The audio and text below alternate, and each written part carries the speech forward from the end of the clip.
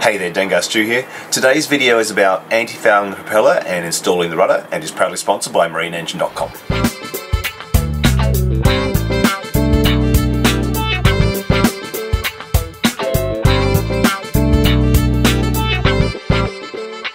Before I could do either of these jobs though, I had to get the prop shaft all the way in through the cutlass bearing, so we'll start there.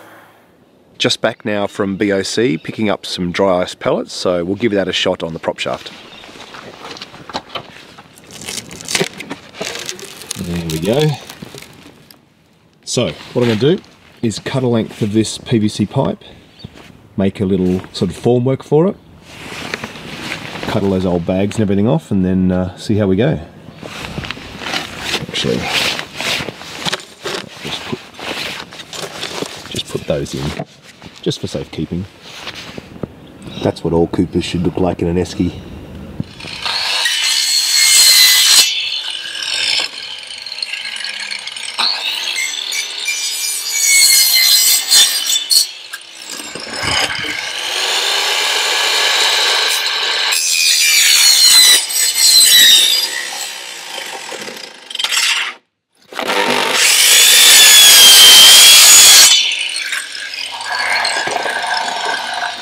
Alright, this is going to be my formwork for holding the dry ice against the shaft. So I think I'll get some in the bottom, tape it up a bit, put some on top, and then I guess just leave it for a few hours. I don't have the tripod here today unfortunately because I was planning to have a day on the road, but I'll just use my trailer and my welding gloves. Oops.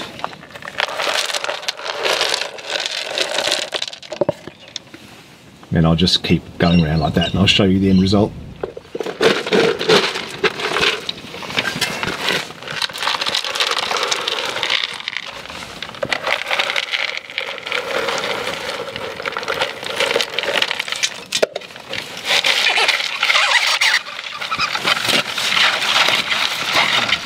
Okay, this is what we've got now. Just got it suspended off the rudder post, and it's full kind of top, bottom, sides. So we'll let that sit for a while and see if we can get it in. I'll clean up this stuff just in case a dog comes along or something and decides to pick it up in its mouth. Scoop that up off the ground now. It's probably not the done thing, but I really can't resist. Let's go to the shallows where there's nothing.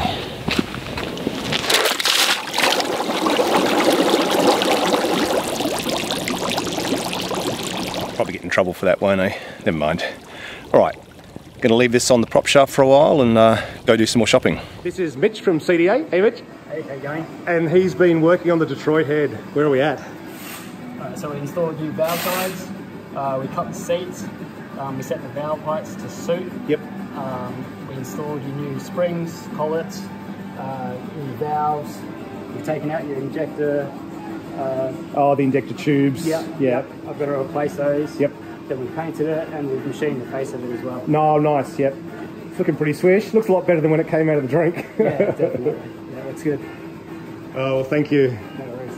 Nice. Looking much better. Can't wait to fire it up now. While I was at CDA, I had a quick look around where they were machining someone else's block. Then also, this is my old camshaft, the top one's my old one, and the bottom one here is the second-hand one I got. Bit of a chip, but it's alright. Back at the boat, kept repacking the ice around the prop shaft, put some acetone on it to make it colder again, and eventually it slid in. I'm starting to put the timbers back on, starting at the front. Got to say, it's been pretty hard still. Pete Bentley gave me a hand getting the fronts on the other day, but I found that all the holes were the correct distance at the back, but as soon as I put one hole in the front they were all out by the same amount, so I've taken the back off, drilled it, etc. Using a ratchet strap to the keel to try and pull the timber in, and using my jack to try and raise it up. So here's just a little bit low.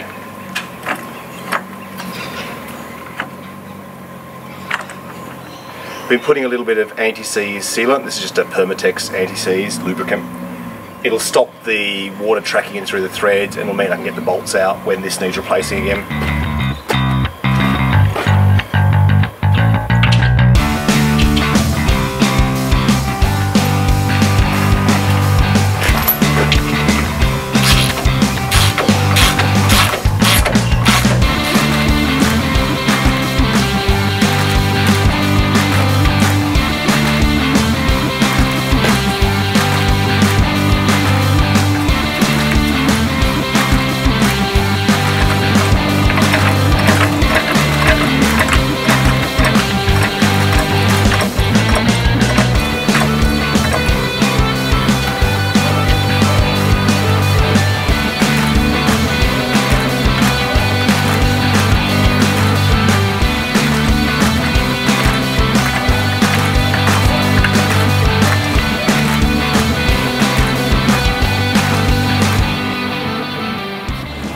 Against here, could probably tighten the ones in the middle a little bit. I'm not going to do Sikaflex all the way behind because I don't want to stick it on, but I am going to do a bead on the top here just to stop water going down this gap. I don't know if you noticed on the bottle, but this linseed oil also has an antifungal additive in it, which will help with rot. Before I put the rudder on, I'm just going to keep cleaning the prop up a little bit. This time I'm going to use a sort of a synthetic pad like this. It's not sandpaper, it's more like a scouring pad. It says it's used for light deburring on steel and for removing rust and paint from stainless and aluminium. So we'll give it a whirl. After this, I'm still going to give it a rub with the sandpaper just to help the antifoul stick, because I don't want it getting too smooth.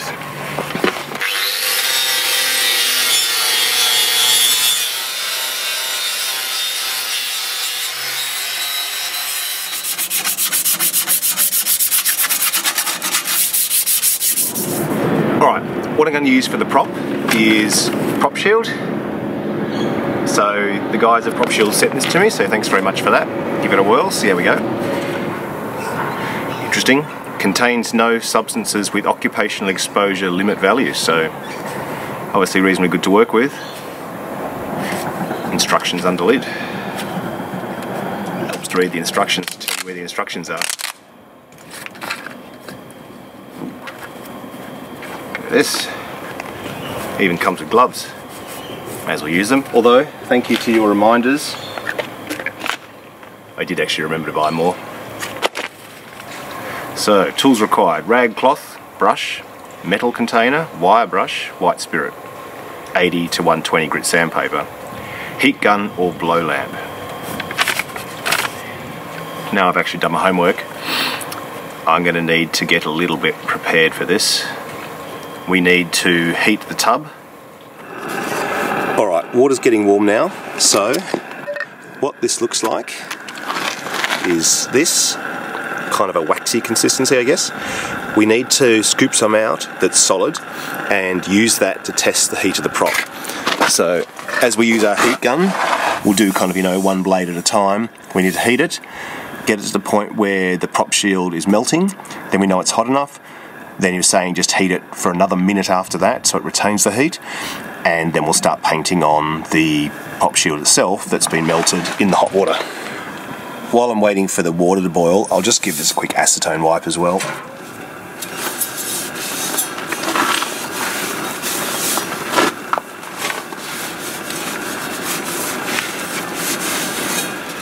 Alright, I'll just scoop a bit of this out. Oh, it's quite hard. Actually, it was quite a cold night. So that was actually relatively hard to scoop out. That's how hard this is at room temperature. It sounds like this water's boiling now. So switch this off. And sit this in.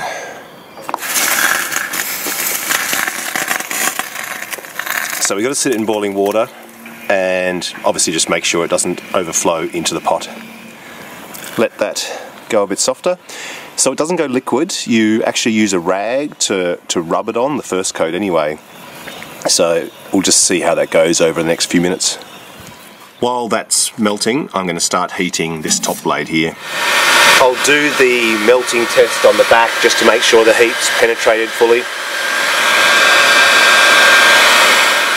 As soon as I wipe this on, I can feel it is quite lubricated, like the prop shield is melting. So it doesn't look like it takes a huge amount of heat to get to the right temperature. You can see here with the prop warmed up, this prop shield just melts quite readily still. So I think we're at about right temperature now. Alright, you can see after being in the hot water, it's definitely softened up a fair bit now, so I think we're ready to go. So just grab a bit on the rag. Start working it in.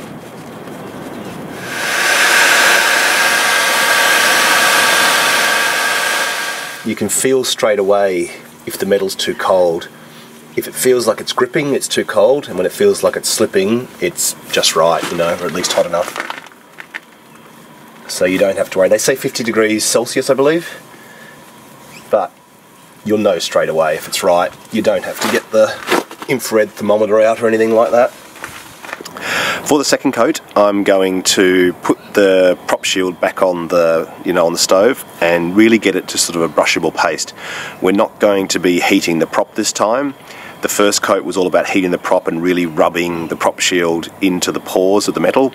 This time we're just going to be brushing it on top. The instructions also say that if it's a particularly cold day, I'm in a t-shirt already, it's pretty warm, that you can add 10-15% of white spirits as a thinner for it, but I don't really see the need here today. Even though it's winter, it's fine. So second coat, just brushing on like this.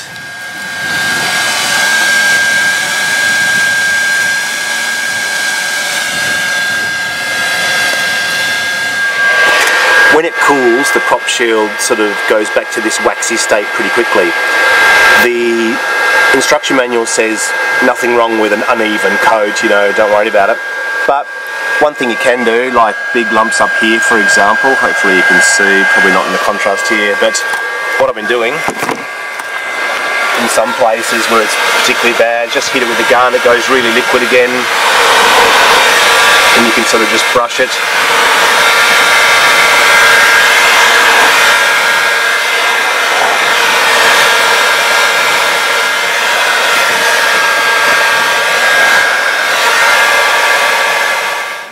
One propeller with 2 coats of prop shield on it.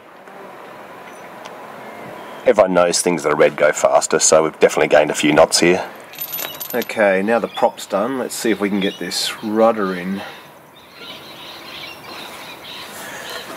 Whoa, it's got a lump of a thing.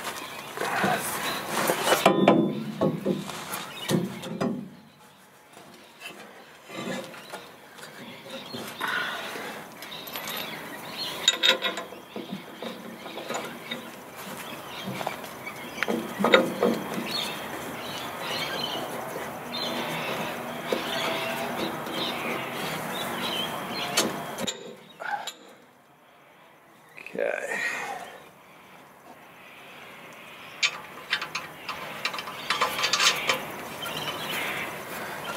It's a good start.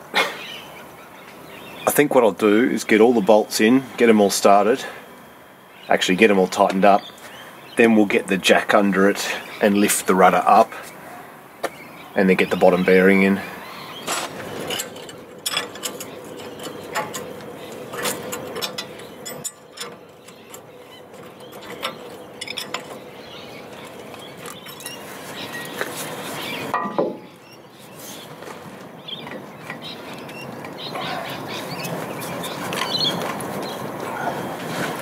All right.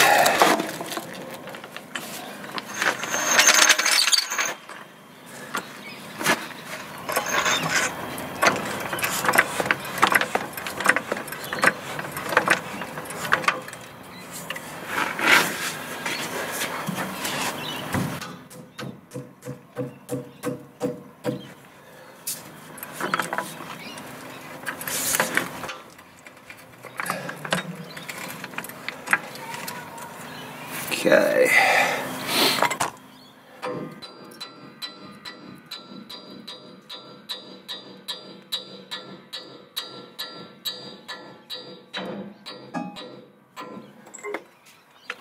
by some absolute miracle I didn't lose these bolts.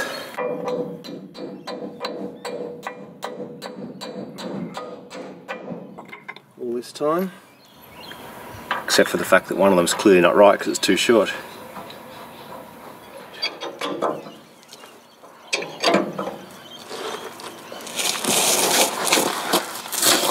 Alright, they're not going to come undone again. I'll go find that fourth one, but what I'll do in the meantime too is just go see how easily the rudder moves now that we've got the bottom bearing in.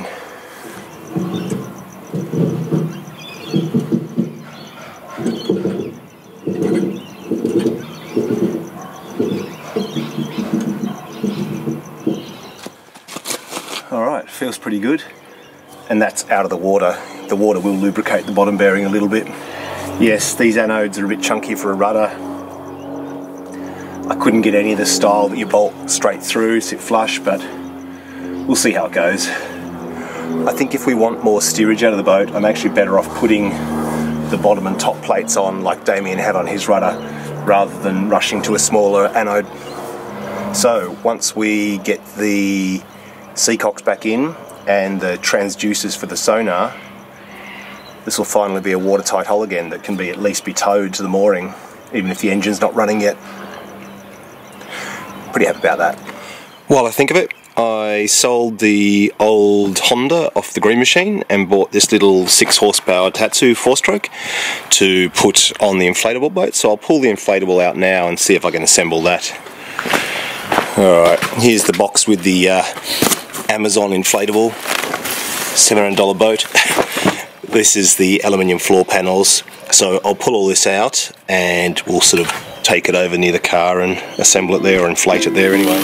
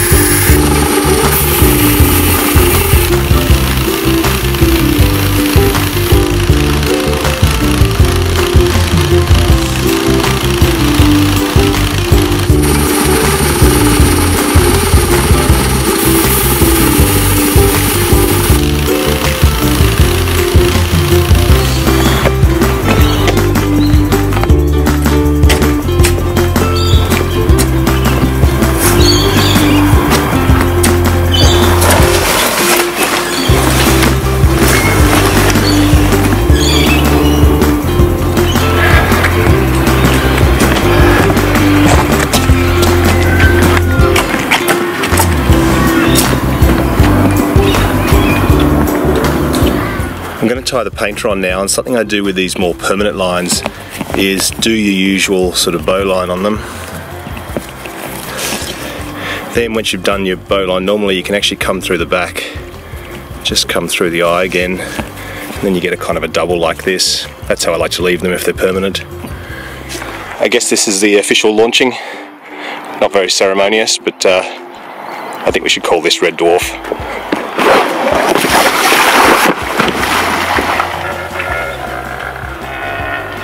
Sorry dudes, clearly upset the pelicans. I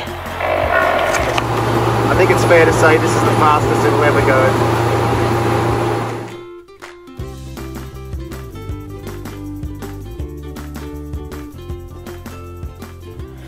Well, thanks for watching. Next week I'm going to be getting into a few different things depending on the weather. If it's decent weather, we'll be getting into the engine bay finally, and I'll be doing all the packing for the stern gland and all that kind of stuff. If that doesn't pan out, if it ends up being a bit rainy, I've got the gearbox for the engine and the heat exchanger up to the old workshop so I can work on them in the dry. So if it rains, we'll get into those. If not, we'll be back on the hull. Alright, we'll take care and I'll catch you then. See ya.